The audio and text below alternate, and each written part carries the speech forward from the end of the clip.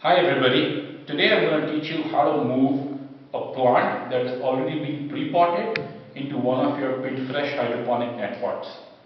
Now these are the 2-inch net pots that we use in most of our systems.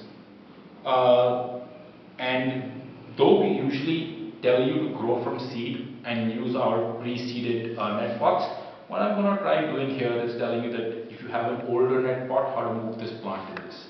It's actually very simple. What I want you to do is, I want you to dig down deep inside and pinch this root from as far down as you can, right? So I want you to get as close to the roots and just pinch this out. It's very easy. And you've taken the plant out. It's a rooted plant, so it's got its roots. And I want you to just take this rooted plant, and we've got a small mug of water here. So just wash the roots in that water, and as you wash them you realize that they kind of become white, and that's what we want them to be, because the whiter the roots the healthier they are. I'm going to take this plant. Now for the tricky part. So I'm going to take this plant, put it right inside this net pot, but I'm going to try going as deep as I can, and that's where I can go till, and you can see the roots don't have to kind of stick out from the bottom. But if they do, that's fine. Now I want you to just hold this.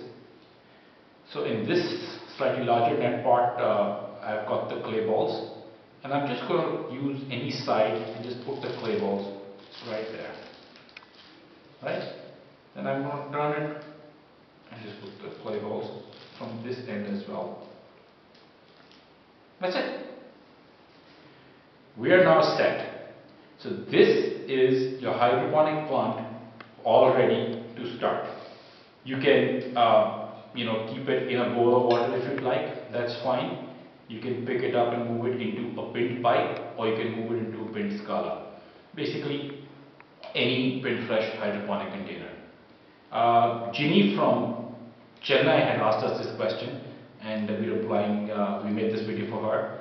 If you have any questions on hydroponics or on how to use your pinfresh system, please feel free to write into us. I'm available at som@pinfresh.com, or just go to www.pinfresh.com and leave your question there. Thank you so much.